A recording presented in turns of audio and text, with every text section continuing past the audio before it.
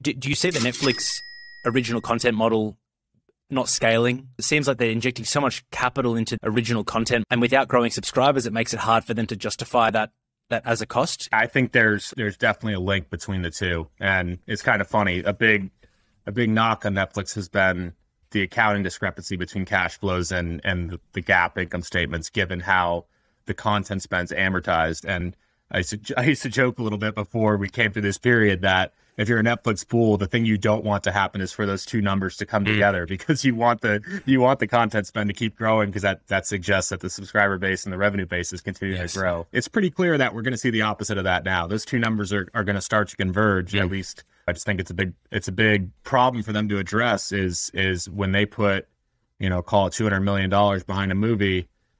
It's a lot different than making the next version of the Avengers, where you have a fan base, you have a really good sense that if you produce a halfway decent movie, you're going to get hundreds of millions of dollars or $1 billion plus in box office revenues, and then it has the ability to really drive your streaming service on the back end. Netflix is, with evergreen IP or evergreen content, you don't have that same assurance. So that really requires you to up your game and to find a lot of things like Squid Game and the like. And, we're finding out that that's pretty hard to do.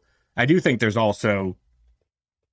potentially some of the issue here with what's the term for, when you go to a grocery store and there's 20 different brands of grape jelly, it's harder to make a choice because there's so many options, as opposed to walking into a Costco and you got Kirkland and you have Welch's, and that's it. And it just makes it much easier. I think they probably have an ability to cut back their spend in a way that actually adds to the user experience potentially.